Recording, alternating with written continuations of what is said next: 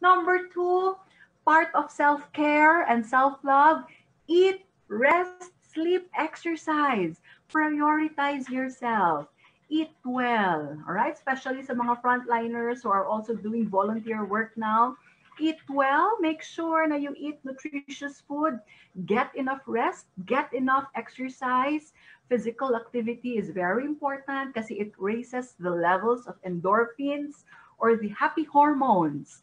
And sleep is very important because it gives us that rest. It has a restorative value. It restores our brain functioning.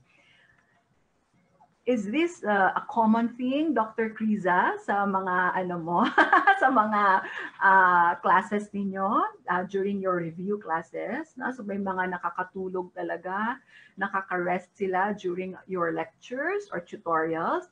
Yes. Please remember, in fact, kung meron kayong maalala from this talk this afternoon, very basic stress management techniques now which can really help you when you take your board exams later on.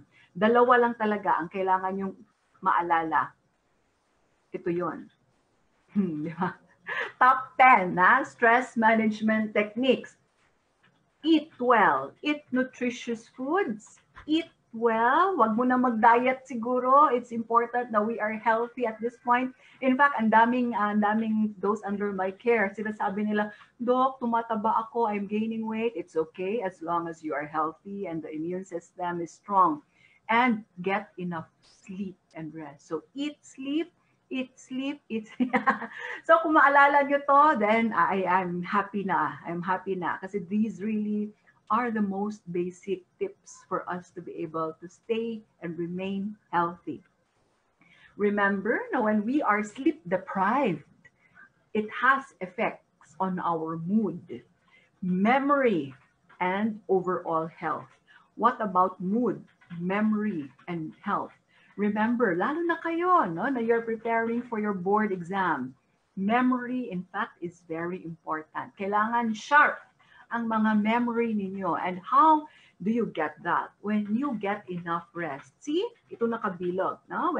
When there is a lack of sleep or when you are sleep deprived, there's a higher chance of getting depression symptoms, irritability, di ba?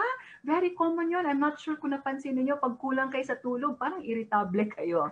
When you wake up and then you feel na you can't do the things that you need to do. The focus is not there. Concentration is affected.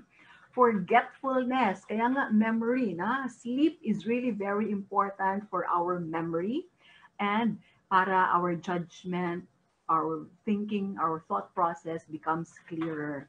And studies have shown that 3 to 5 years, that's how much sleep deprivation can age your brain. Now, when we are sleep deprived, it can age our brain faster by 3 to 5 years. Among all of the other effects on our general health, no? When we lose sleep. Isa doon is pag kulang tayo sa tulog, mas tumataas, no? Ang ating craving for sweet, starchy food, and that's why we gain weight when we lose sleep. Again, among other effects on our health.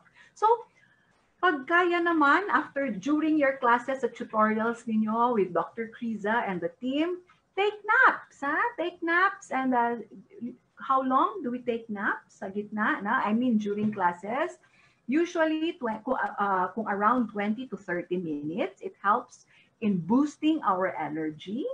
But if you medyo habaan, if you nap for about an hour, what happens is that short-term memory improves. And when we do that, so it consolidates, diba? There's consolidation of our memory from short-term memory to long-term memory. Kaya mas maganda pa rin na we are able to take naps and get enough rest and sleep at night. When the consolidation of memory happens from short-term memory to long-term memory para mas maalala natin yung mga pinag-aralan natin by the time na you will be taking your board exams already. Ako personally, I do this, even in med school, no, or yung sa college. Kasi kahit na hindi ko natapos ang aking mga inaaral noon, no, even if I am not able to finish studying, I prioritize sleeping. So itutulog ko na lang, na? Kasi again, studies have shown, evidence-based, that you are able naman to get a clearer ano pa rin, cognitive